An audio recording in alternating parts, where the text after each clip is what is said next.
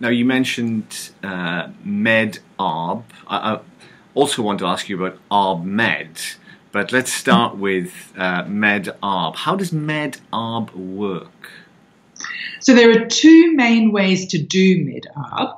One is that parties attempt to mediate their dispute first, and insofar as they don't reach an agreement, they go on to arbitrate it.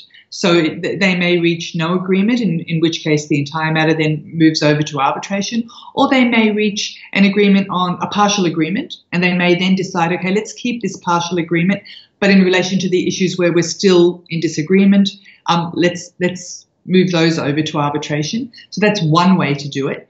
And the second way to do it, which is less common, is for the parties to essentially, I guess, have a process strategy meeting and to decide, all right, we've got a complex dispute here with, say, 10 issues.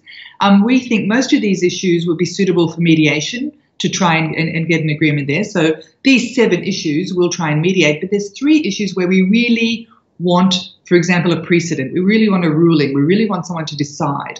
So we're going to send these 3 issues to arbitration, and these 7 issues we'll try and mediate. And insofar as these 7 issues aren't resolved in mediation, we'll move those over to arbitration as well. So that's just a slightly different variation of how you might use Med-Arb.